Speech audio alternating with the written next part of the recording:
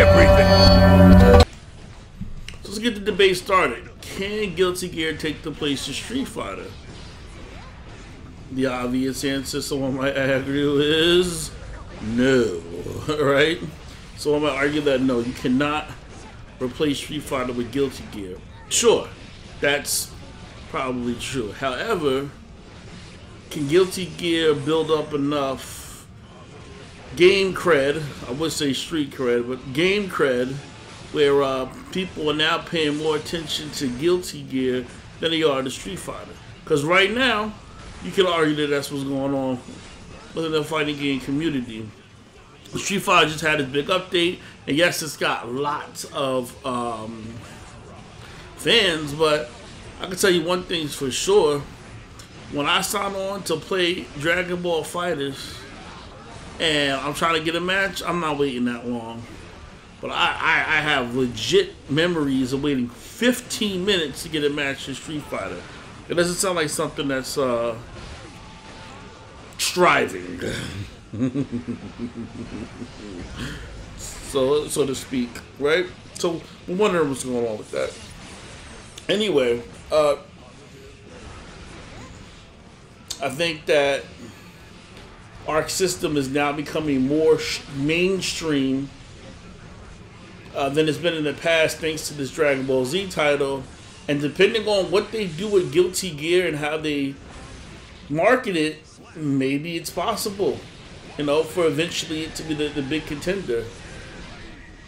I would have to look at sales of Street Fighter to compare it, but right now, it's definitely got the visuals, the play style, and the variety of characters needed to make that happen. So that's just an interesting question.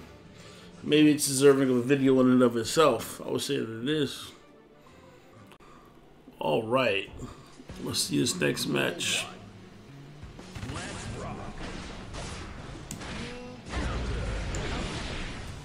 Man, Lethal looks like she could put the damage on for a good while away here.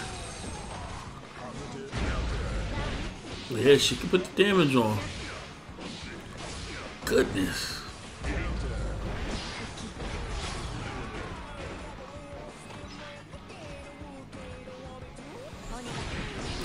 Yeah. So pokes are going to be a good major part of her game, and I like that. She doesn't have to put herself in danger. And if you like that type of playstyle, then that's the type of character you're going to want, right? Me, I like to play it safe, attack safe, come in. Dragon Ball FighterZ doesn't really give you that option. It's very offense heavy. But I like being able to just poke. That's my type of gameplay right there. And it looks like Ramlethal can do it. Now, for a character like Nagi, and that's what I'm going to nickname him, for a character like Nagi, he has to get in close. But when he does the damage. But you see what type of playing he's going to have to deal with. Let's see how Goichi counters that.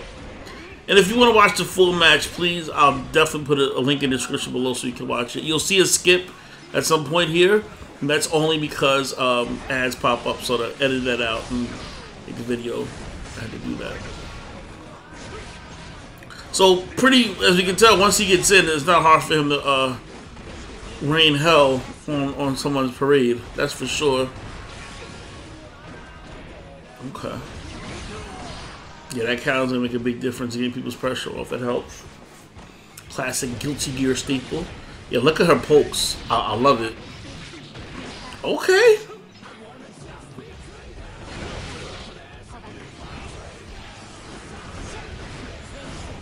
Nice pokes, keep it safe.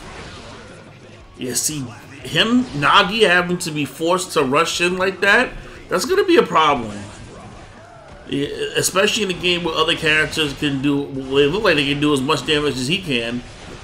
They may have to stream more attacks together, granted, but in a game where he has to, because Guilty Gear is a very mobile game, and if you have to constantly be grounded and you can't like run up safely and attack, and in this very mobile game, it puts your character at an extreme disadvantage. And that's what I'm seeing for our samurai friend here. Let's keep in mind this is Goichi playing with him too. I'm sure more things will come up with him. Then he has that pesky blood gaze working against him, so I'm not sure. And when you look at championship matches, usually they're not consisting of big characters. And when it comes to fighting games, I hope they give him some good defensive options too, so when people rush down on him like Fox is doing here, you can do something about it. Ramlethal just seems like she's gonna be a complete problem. One of the reasons why I wanted to pick her, because I mean, the ability to be able to poke and do that much damage safely it's outrageous. Oh, look at his defeat. When he gets defeated, he just lands on his hand. All right, let's see what Miller's got. Maybe Miller would do better than Nagi did. I don't know. I think Ram might be a little bit OP. But again, Sonicfox is playing with the character. Look at that. Yeah, see that is, yep. Ramlethal's, I would not be surprised if Ramlethal ends up being a top tier character. Not even a little bit. And if you're seeing what I'm saying, you're thinking the same thing. Because definitely making short work of Miller here. Maybe Sonicfox is telling Goichi, yo, bro, go pick somebody serious. It'll be interesting to see a Key versus Ramlethal match. I want to see that at high level. See how those two styles, because Key has projectiles that can counteract her poking style. He can definitely bring you the damage. But right now, she's looking like she's gonna do harm.